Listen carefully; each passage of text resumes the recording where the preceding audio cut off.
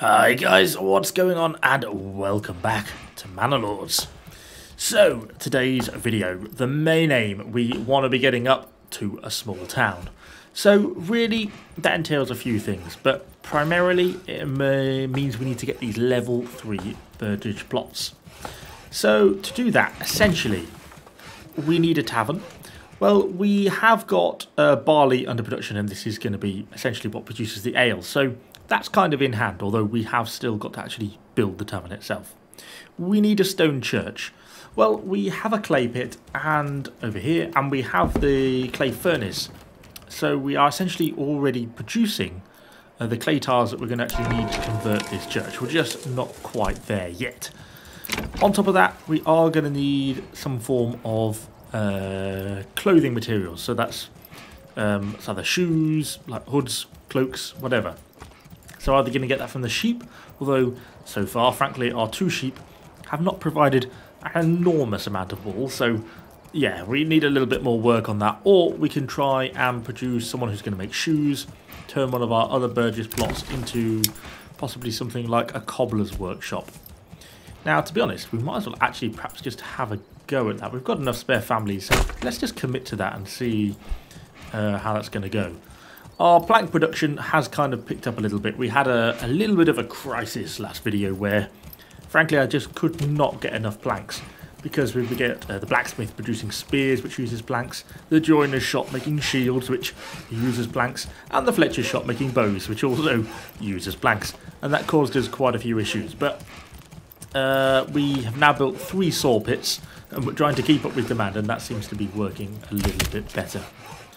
I think we might end up having to add on one more person to the logging camp because we're struggling a little bit for there's so much demand now on the timber. I think we're finally catching up with ourselves a little bit. We're also quite aggressively deforesting the area. We perhaps need to consider doing something about that. I think there's actually a replanter somewhere, isn't there? Forester's hut. Worker plants new trees in the specified zone. Yeah, now let's get one of them on the construction queue as well, because I think that would be kind of handy to have. And then we'll try and repopulate this forest. On top of that, I do want to continue to expand this manor house. I was having a bit of a play around with the castle planner. And essentially, we're going to build ourselves a little bit of an outer wall. We will ultimately do some of these sort of garrison towers as well, and some of these little outer towers as well. And we've got a tax collector's office, but we need a lot more planks to do that, so we'll have to wait until that builds up a little bit more. Oh, we've actually ran out of space for our market stalls, so we're going to have to build some more of them. Allocate this area over here, getting a little bit into my nominal industrial sector, but I think that's fine, and that should fill in that space there. We can have 2 little mini markets. Oh no, something's caught fire. What's burnt down? Is that one of my saw pits? How does a saw pit catch fire? Well, that's not exactly ideal. Come on, chip the water. Get the fire out. What's just burnt down there? It's my oxen stables. I hope the oxen weren't in it. Ooh, the lamp, incidentally. Well, that's not exactly what I had in mind. Why did just random fires just starting to break out all over the place? Come on, bring that water. The fire has ended because the building fell into a complete heap into the ground. Well, despite the fire, we have already got the small stables rebuilt, and looks like the saw pit reconstruction is already ongoing. I say, I'm not really sure how a hole in the ground manages to start a fire, but hey-ho. So, not only have we got to continue building up the village, but we've also got to consider that actually we've only got 220 days left until we looks like we're going to get basically attacked by raiders. So, I mean, in terms of our military situation currently, we're not looking, I guess, too bad, but we've still not got a full stack of archer militia or spear militia. We've got our retinue, and hopefully we might be able to expand our retinue a bit once we get this sorted, but it's kind of a little bit hard to know. I don't really know if we're just missing recruits on this retinue or if it's something else, so that's something we've also got to find out. We could consider trying to upgrade these. We obviously aren't going to get any real armour production. We've got basically no iron left in this town, but we could try and make some gambesons. Now, essentially, we could do this by making cloth and then getting the cloth turned into gambesons in one of the buildings, in one of the, say, like the tailor's workshops. To do that, of course, we need wool. We have only got 3 sheep. That's one of my concerns with this. We're not exactly abundant on the sheep population. It seems to increase very, very slowly. And I guess in time that will get exponential. But for now, at least, it does kind of seem to be a bit of a problem. So I'm not sure. But we do have a spare family, so maybe we should just crack on and get something that's going to turn the weaver's workshop. Is probably worth doing. So that's our manor site finished off now. We've got a little bit of a walled manor. In time we'll upgrade this further because we've got other things like some of these outer towers, which you can put on for garrison space. You also get a garrison tower. Oh wow, that's sizable, isn't it? I don't know whether we'd actually want to put that, whether you actually have that on the outer wall or not. I guess that's an option. You can even snap it to the road. Interesting. So a few options there as well. Yeah, we can actually get it to it snaps to the road, but also still sits at least within the confines of our little fortified manor house. It does seem slightly somewhat oversized compared to the rest, but sod it. Let's go for it. Set that on the construction queue. There's a few other things to get built first, including our little weaver's workshop. Plus, I could do with getting a couple more of these Burgess plots upgraded as well, actually. Although we are slightly short on the old timber front. And we've also got the wooden church still to do as well. Don't forget about that. There's a long queue for the builders to be cracking on with. Oh, nice. Our weaver's workshop has just come online. So we'll get that one set up because then at least we can turn what little wool we have. I mean, we only have 11 wool, but we should be able to at least turn it into some yarn, which can then be turned, hopefully, into gambesons. While the builders are busy getting that stuff put down, I'm just going to sneak in an extra field, actually, as we come towards the end of the harvest season, just so we actually have the option. We won't run this as a wheat field next cycle because, let's face it, it needs a bit of time to recover. But if we squeeze in another field down here, and we'll end up running this one as a wheat field, I think. We'll probably run that one as a barley field. We'll put that on crop rotation for the next year because its fertility is now really quite low. And then we'll run it fallow in the 3rd year. And then we'll have this barley field, change that up to a wheat field. So we'll have 2 wheat fields and 1 large barley field. Going to put quite a lot of work on the people here to do, but I think ultimately it'll be worth it. So our tailor shop has just come online, but it doesn't look good. It looks like we actually need linen, not yarn. We could use yarn to make cloaks, but we don't actually have any dyes. So it looks like we're going to need linen, which is going to have to be a different field type yet again, I guess. It'd be flax, wouldn't it? What is our flax fertility around here looking like? Do you think the farm can sustain trying to do another field? This might be getting a bit optimistic, maybe, mightn't it? Depends how many people we can manage. I wonder if we can just squeeze in a small... and have that set as flax. So we actually finally have enough stuff to upgrade to a small stone church because we've basically got all those roof tiles that we've been producing at our clay furnace. We are basically on the last of our bits of clay now. We've got 4 clay left. Once that's knocked through, I'm then going to nab this person back off the clay furnace because we are basically at harvest time here in a minute anyway. 4 days to go before we harvest our barley and our wheat. And then we have got 4 fields which we need to try and re-plough and go on from there. And that's going to take a fair bit of work for us to do. Okay, so I think we are actually now harvesting. So I'm going to nab this guy off this clay furnace. Let's at least get another 2 people on there. I think our plank situation is improving, so I'm going to nab someone back off a saw pit, get him also over to the farmhouse. So at least we've got 4 people now to try and harvest this field, because frankly, there's quite a lot of work to do.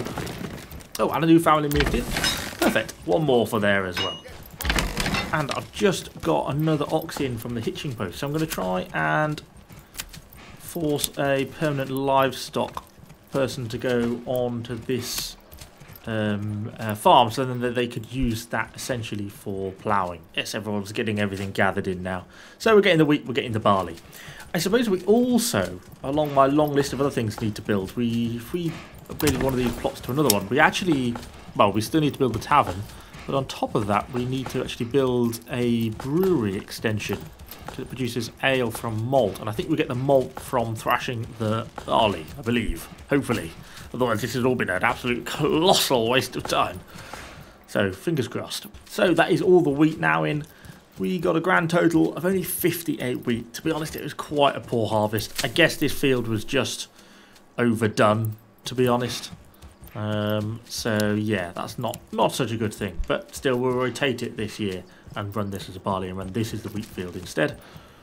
And then we'll have this as a wheat field as well. And then we'll have this for our linen, for our flax. Well, hey, our little small stone church is actually done. That looks very cool, doesn't it? I like it, I like it.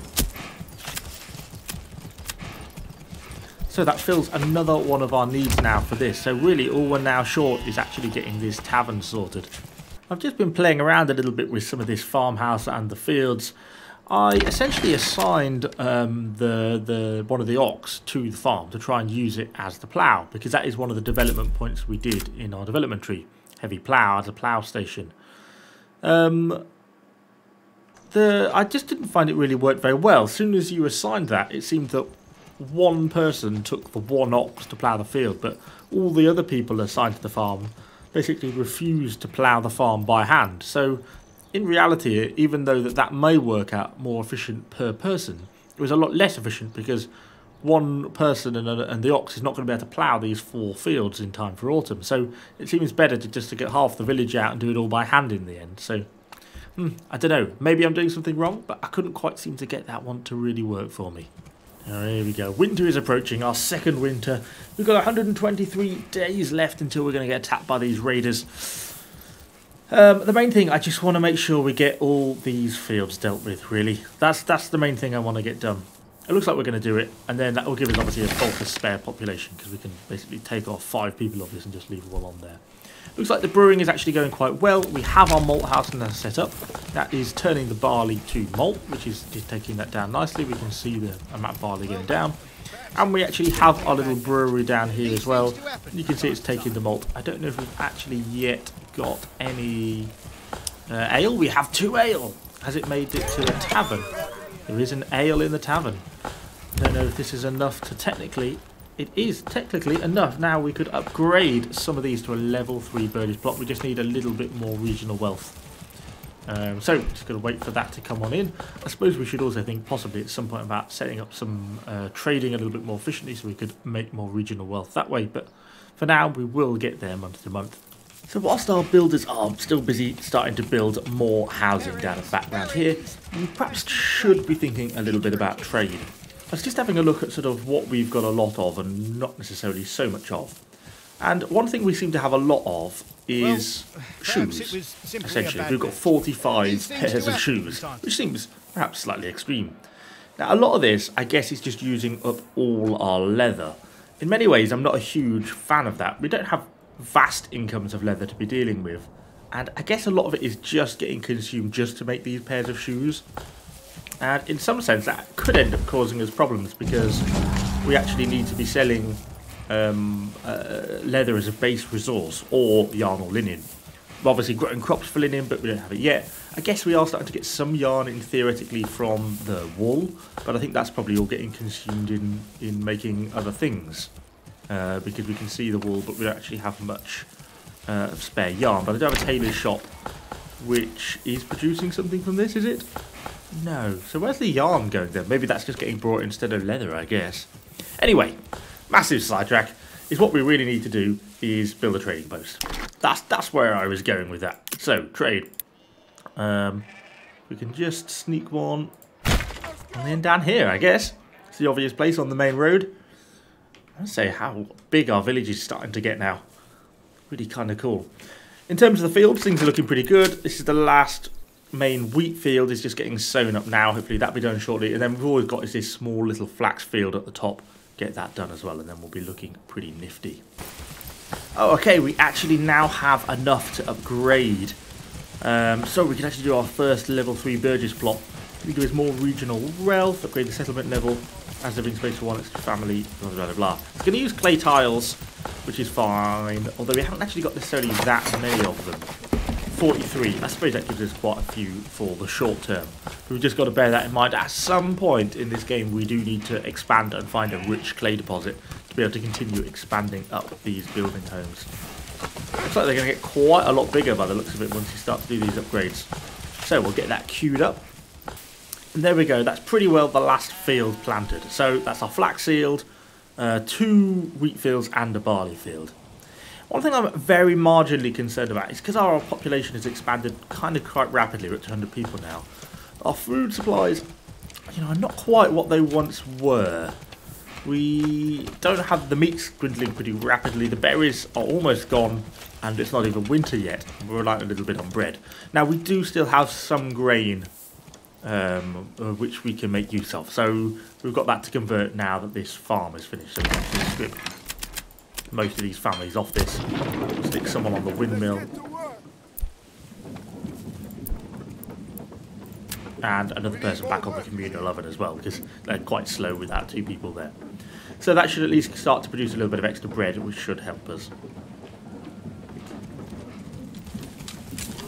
We also have our first Burgess plot complete. That actually looks really kind of cool.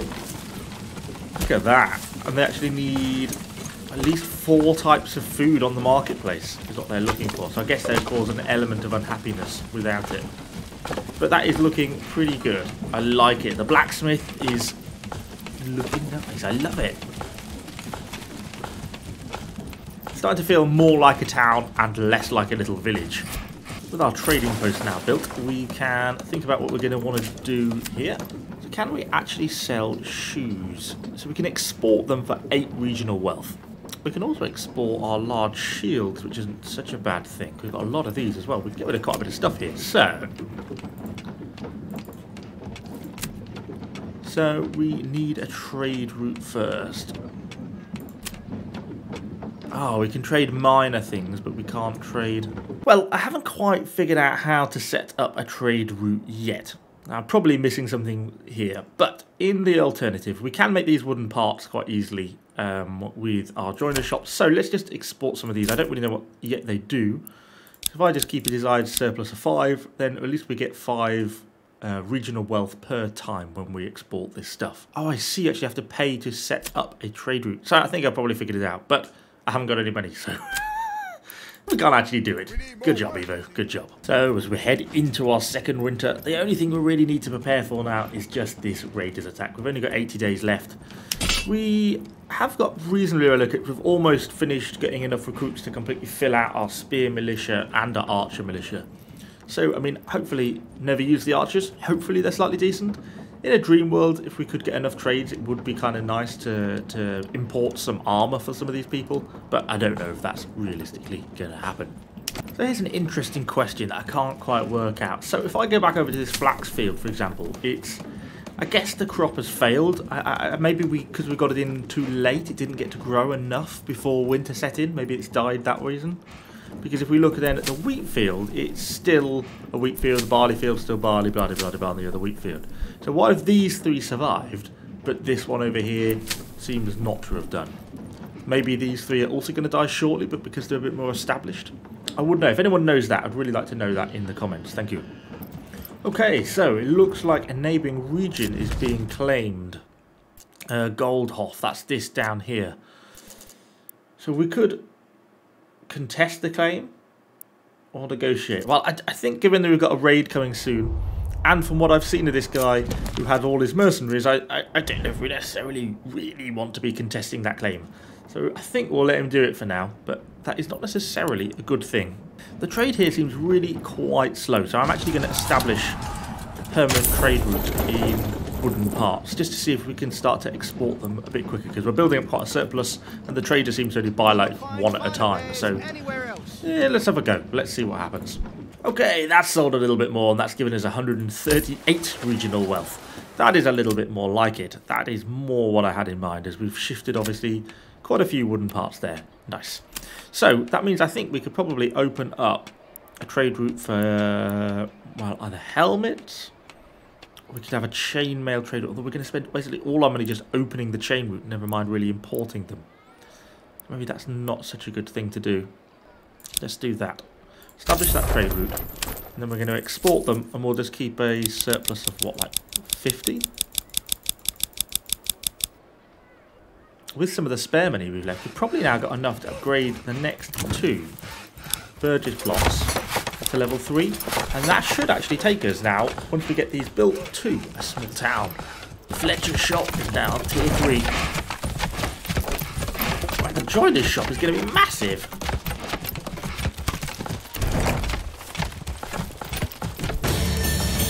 Hey, there we go. We have become a small town.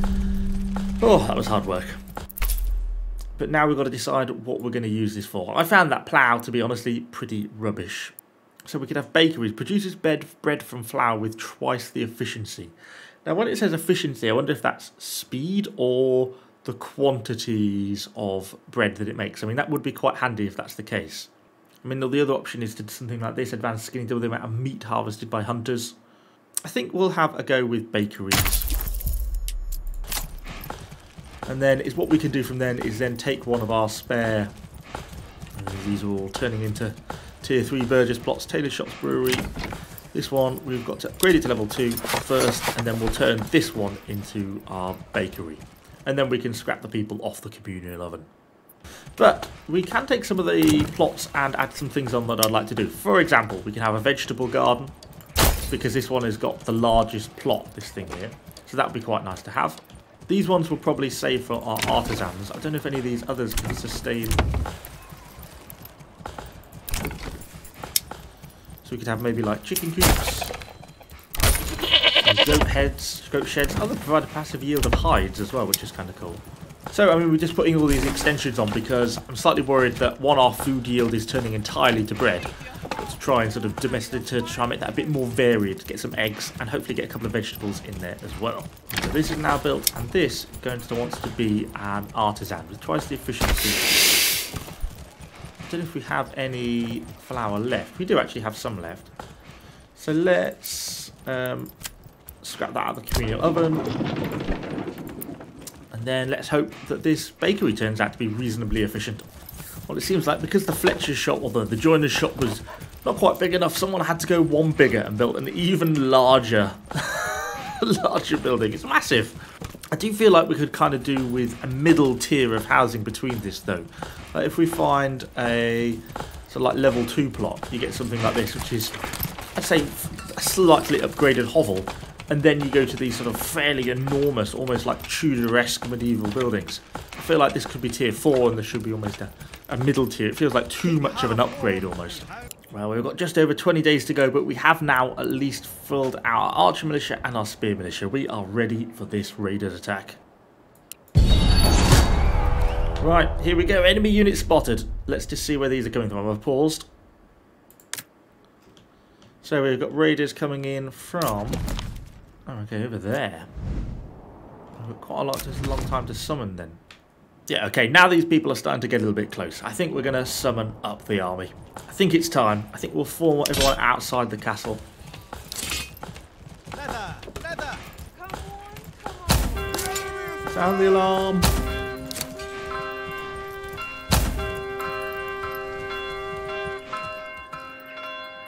The bells are tonging, or even donging. And everyone's going to start to form up.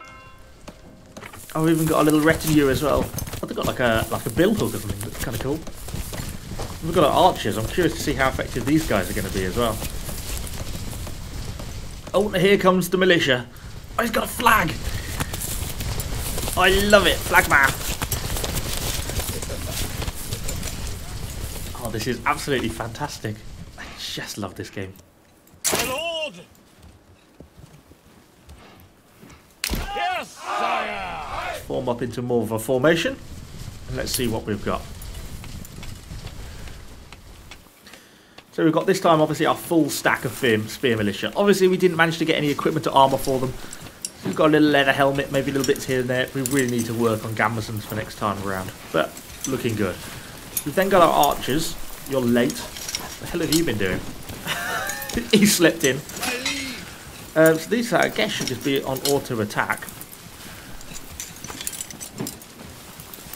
Increasing accuracy at half the maximum range of rock. Right, so when they get close you can do shoot at will. Okay, good to know. And then of course we've got a little retinue here on the end. So these guys should be a little bit better equipped. Yeah, we've got a little bit of chainmail. Much better armour, although sadly there is only 5 of them. Right, so given this situation, how far off are these brigands? Do we go to them or do we wait for them to come to us? Right, we're going to move up north slightly to try and intercept these bandits as they come. I actually want this fight now. I'm ready for this. I want to see what my archers can do more than anything. I up this flag. Man fighting a dragon. This is definitely a moment for some cinematic shots.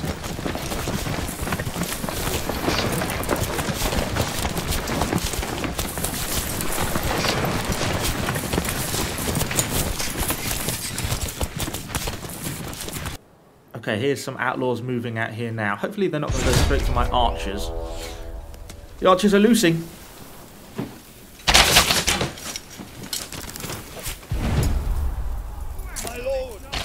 Move the...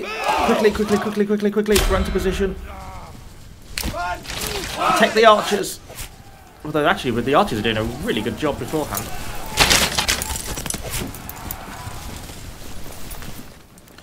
Okay, spear militia is in place to defend the archers. Good job. Let's intercept these brigands coming in now. I think our retinue is going to have a bit of a hard time dealing with this on their own, but it looks like we're going to deal with these brigands as they're almost breaking anyway. Let's get these on the push forwards aggressive command. Come on, break them.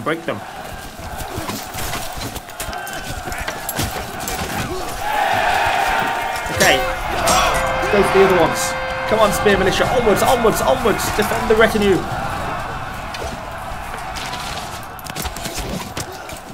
Slightly worried about friendly fire from these archers. Looks good. They're going to break. Their morale is almost gone.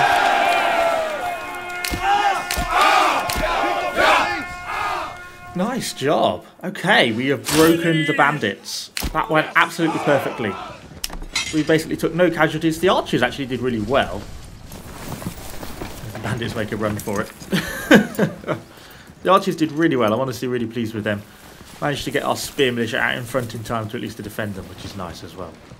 So, I guess we can fully dismiss everyone. Let's disband everyone down. Good job, army. You may all return home. Well, that has been a lot of fun. I do like the combat mechanics in this game, and I think next time we might even think about sort of challenging maybe for some more of the territory rather than just letting it get claimed. Anyway, hopefully you've enjoyed the video. Let me know what you think in the comments down below. I'll see you guys all on the next one.